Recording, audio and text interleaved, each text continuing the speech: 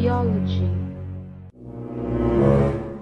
So very much welcome there to this class where today I want us to discuss about proteins, then we go into enzymes. So what are proteins? So proteins, these are compounds mainly made up of carbon, hydrogen and oxygen, whereby some proteins may also have nitrogen, phosphorus or even sulfur. So for hemoglobin is also a protein compound. So protein is made up of amino acids, whereby we have 20 different types of amino acids. So all amino acids contain an amino group which is NH2. You close the bracket, which is a radical, whereby we have nitrogen and hydrogen in this radical. So two amino acids may combine, giving a dipeptide molecule like for the carbohydrates. So the bond in amino acid is called a peptide bond, whereby we see that many amino acids may combine to give a long protein chain, which is called a dipeptide chain. So what are the properties of proteins? So first of all, they dissolve in water, giving colloidal solutions, whereby we see that this is not a true solution, because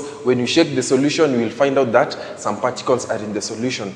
So proteins are denatured by temperatures above 40 degrees Celsius, whereby we also see that high pH may also denature proteins. So the other property, we may say that proteins are also amphoteric in nature. So what are the functions of the protein? So the first function of the protein, we are going to look at structural functions, whereby they make the framework of living tissues. Example, we have the connective tissue, we have the muscle fibers, we have the cell membrane, we have the hairs, we have the nails, etc.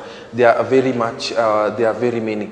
So the next one, let's look at their metabolic regulators. For this example, we have enzymes and we have hormones. Then finally we have as energy source, whereby under extreme starvation, proteins will be used to give energy to the organism. So let's meet on the next class as we discuss more about enzymes. Biology.